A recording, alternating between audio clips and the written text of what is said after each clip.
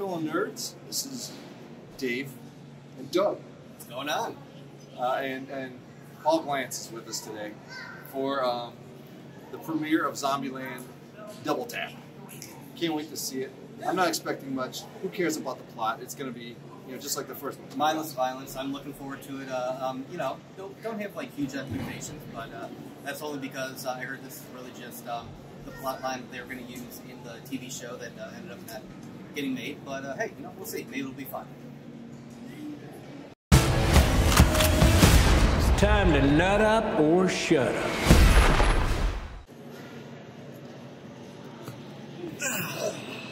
Well, Zombieland 2 Doubletap. Got exactly what I expected. Yeah.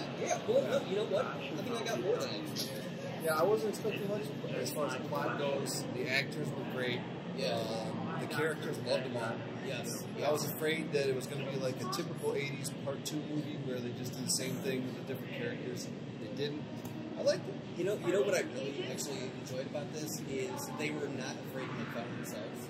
And you're going to see that if you guys go see this movie.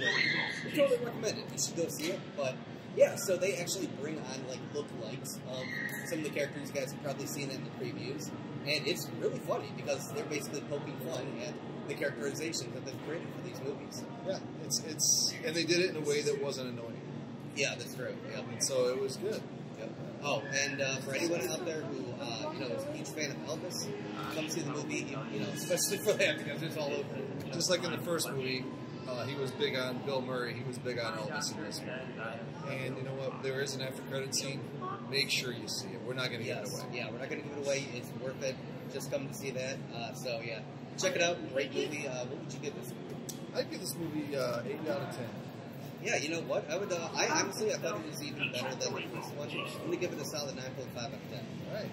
And remember, if you like what you see, please subscribe, hit the like button, and ring the bell to be notified of future videos. And please share with all your friends. Let them know.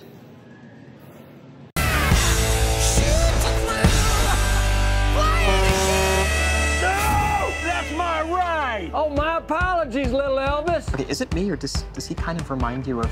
I don't like you. At all. I think you double parked. Or more perpendicular parked. Hope we don't get a ticket. What is going on here? What? Hello, everyone. Am I hallucinating?